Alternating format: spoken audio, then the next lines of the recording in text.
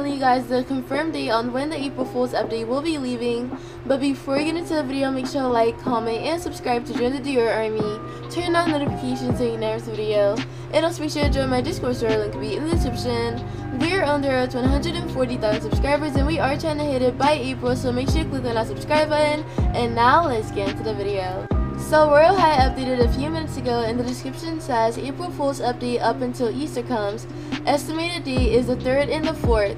So currently, as I am recording this video, it is the 2nd, and it is just only 2 more days until the Easter update comes out. So it might be coming on the 3rd or the 4th.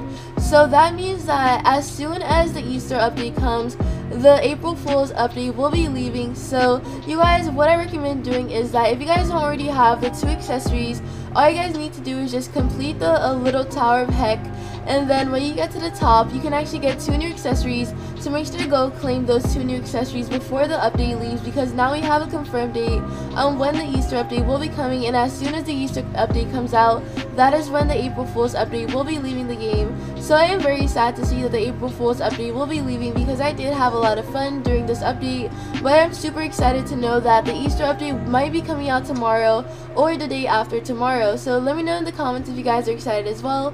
But this is all for this video. Make sure to like, comment, and subscribe to join the Dior army. Turn on notifications so you never miss a video. And also make sure to join my Discord server, link will be in the description.